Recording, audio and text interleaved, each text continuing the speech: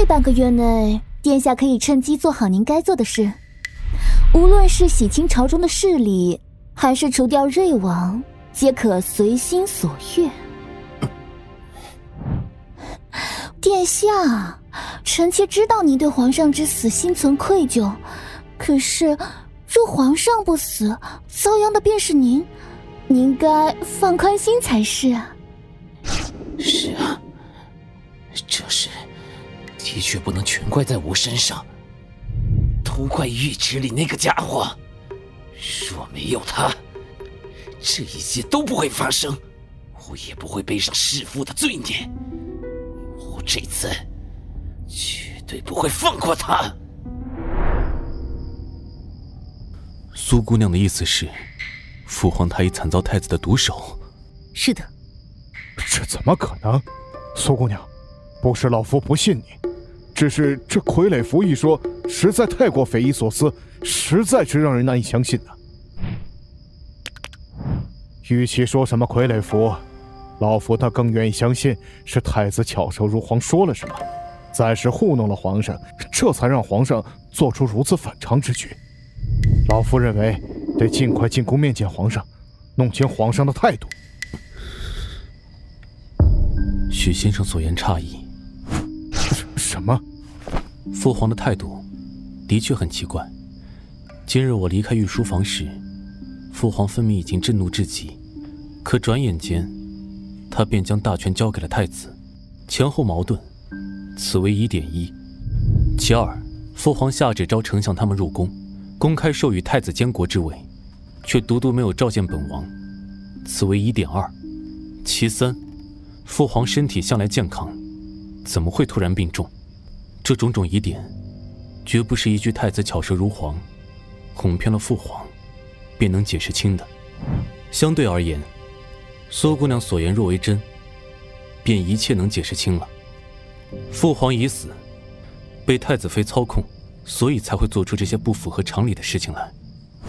可是，古往今来，如苏姑娘这般可推演过去、预知未来的能人，在古籍上尚有所记载。可这操控死尸、颠倒阴阳之事，真是闻所未闻，老夫实在是难以相信呢。罢了，这等怪事的确难以让人信服。不过是真是假，很好确认呢。若皇上当真已死，那么为了减缓尸身的腐烂速度，太子他们一定会在皇上身边放满冰块，接着留几个心腹在皇上身边，由太子妃亲自照顾。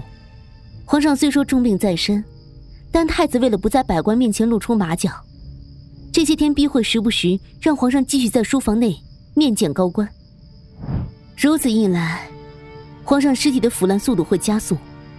以如今的气温来看，即使有冰块在侧，5天的时间也足够让其尸身散发出恶臭。那时，王爷您再求见皇上，若王爷所见皆被民女说中，那就说明民女的猜测是对的。好，便依苏姑娘所言吧。这皇上到底得的是啥怪病啊？怎么要往屋里堆那么多冰块？谁知道呢？这春天过得跟冬天似的，真是冻死人了。我们这儿还好，只要候在院子里，不用在屋里伺候。那太子妃身边的春梅姐姐，可是天天都冻得嘴唇发紫，看着怪吓人的。是啊，而且不知道为啥，我总觉得皇上的屋子里最近开始飘出一股怪物。我也闻到了，上次我从春梅姐姐身边经过，见她抱着皇上换洗的衣服，可臭了。我从没闻过那么臭的味道。我就说吧，我还以为是我犯了鼻疾呢。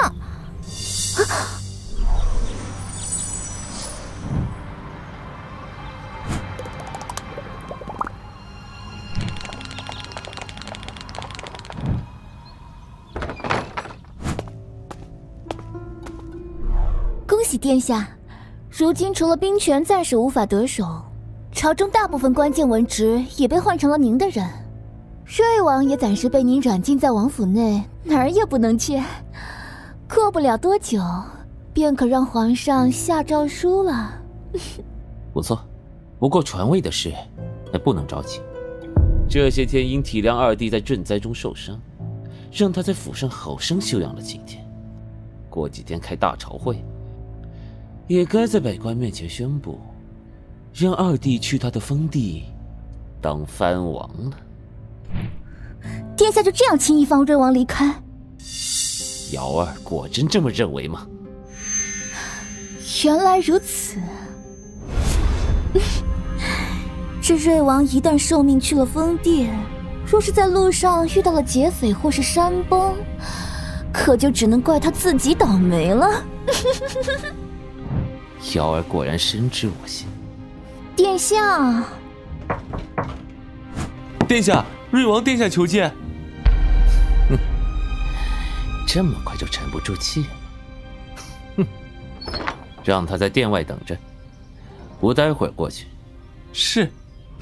还想垂死挣扎，不自量力！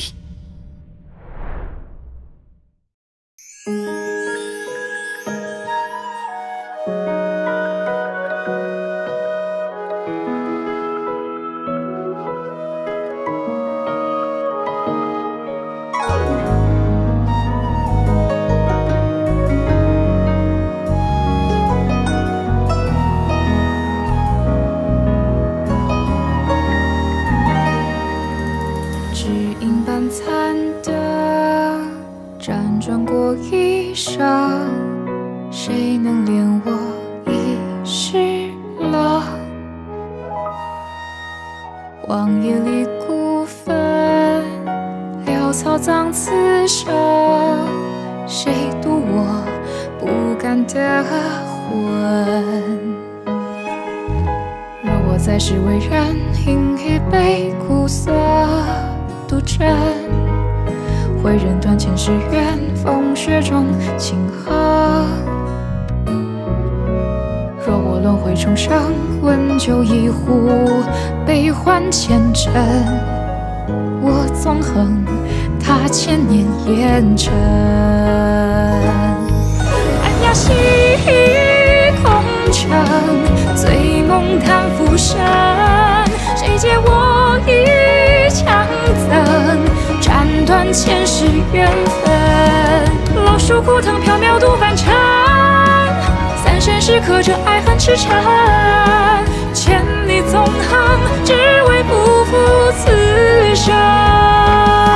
轮回的缘，痴痴的等，纵是血雨腥风，我会手把酒粉，换几度的春。谁借我一枪恨赠？